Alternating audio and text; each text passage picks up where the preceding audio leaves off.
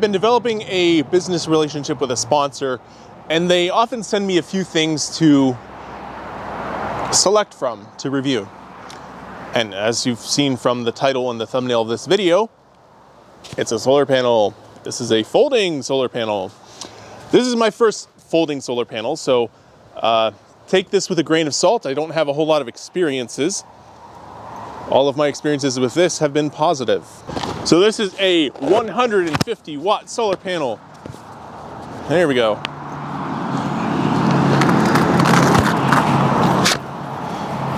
And it has some mud on it from a chicken. Sorry. I have lots of chickens here. All right. We'll just fold this back up because I can, and it makes it easier to do videos. So it does have some folding kickstands. So you can adjust the angles. It doesn't have to be all the way out. It can actually stand up higher for, well, days like today where the sun's right there, and you can just put the put the kickstand up a little bit. It's 4 p.m. The sun is there. It's pretty low in the sky. It's December. What do you expect? Maybe not the best time to be testing a solar panel, is it?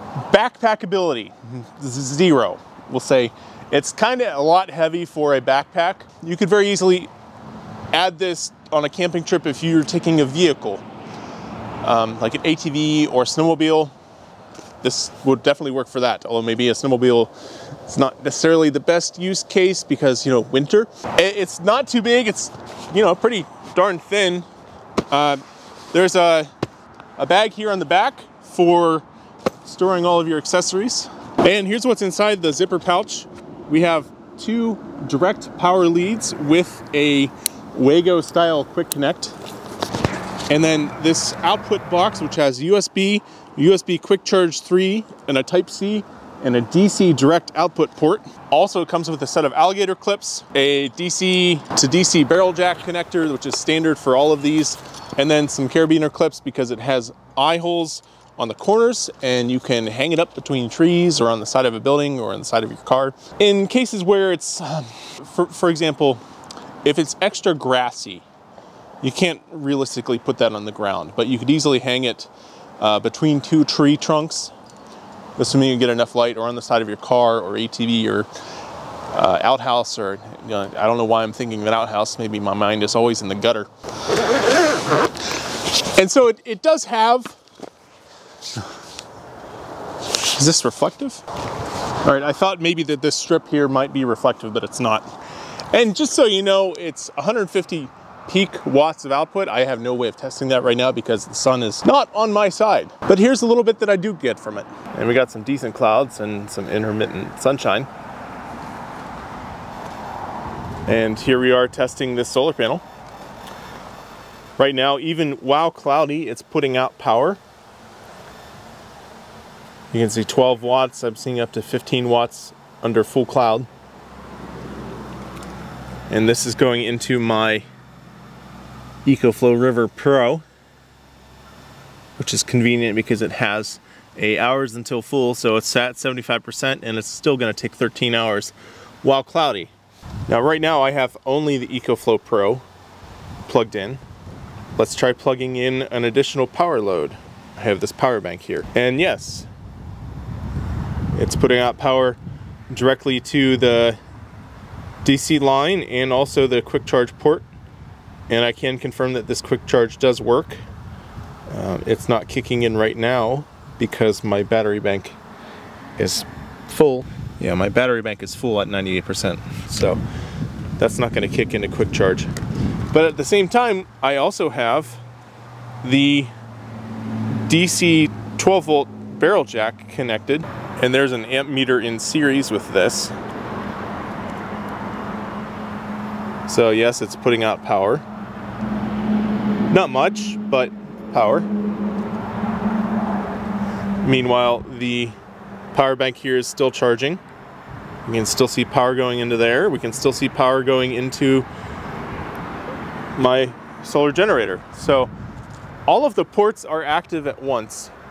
The only downside I do see is that when you're charging a 12 volt lead acid, this is through the barrel jack alligator clips that they supply, it does clamp the voltage down on the solar panel direct output. So if I disconnect the battery, we can see that jumps right back, and I connect the battery back up and it dives back down.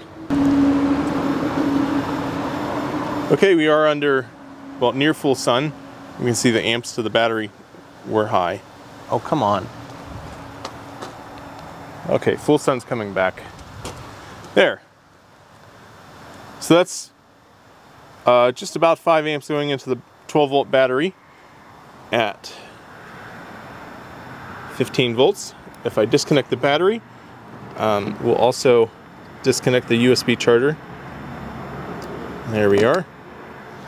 And so this can draw full power directly off of the solar line. And we see that we're getting 85 watts. And part of the reason that is not the same as the 150 watts that this is rated for, and it's because the sun's traveling through a lot of atmosphere to get here, because the sun is, again, low on the horizon.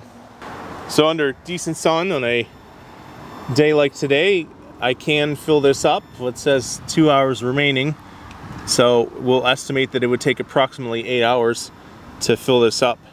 Probably would not be able to fill up a power bank like this on a sunny November fall day like this in the northern hemisphere. But I have no doubt that on a sunny summer day, this could definitely be filled. This is a 720 watt hour power bank. Here's another example use case. If you are ever in the desert and you've been busy all night and you left some lights on, you could definitely charge up your battery enough to start your vehicle. Oh, wake up, come on. Did you go to sleep? Technology. There we are. There. So we're getting half an amp into this battery. Now this battery in my truck is perfectly full, so we do know it can put about 4 amps into a battery, so that's about 50 watts of charging power. So you could, in a few hours, easily put enough power into a battery to start a vehicle. And in order to be fair and truthful, there are 2 drawbacks that I've found with this solar panel. The first is the DC output is not regulated or controlled. It's directly off the solar panel. So if you're charging a battery straight, you'll need a charge controller. You can pick up a charge controller for like a lead acid or a lithium ion battery for really cheap nowadays, probably 20 bucks. Just look on Amazon. The other downside is this is not waterproof. So don't leave it out in the rain. It's the one thing that maybe could be improved somehow. I'm not sure that it can with the way this is built though. Oh, that's one thing to consider. So it's a fair weather only device. One last thing that they could add is some string. So they give you the carabiner clips, but no string. Just something to consider, you know, just trying to be complete with a review. All right, I want to thank Banggood for sending this over. And on a price basis, this does compare to anything else that's out there. And it's a heck of a lot cheaper than some of the other, we'll call them name brand solar panels that come with or are sold with power station companies. This will work with, I think, every power station actually. The 2 that I have, it worked just fine with. It worked with my Midnight Solar Classic. Okay guys, I do have a Patreon, so I have been urged by my current patrons to mention that and try to promote myself, which is something that I'm not terribly, I don't want to say fond of, but seems disingenuous. Whatever, sales, you know. And like and, well, don't like, because that's kind of useless now. I can't even tell if you've disliked it. So comment and subscribe, because that's all that matters nowadays.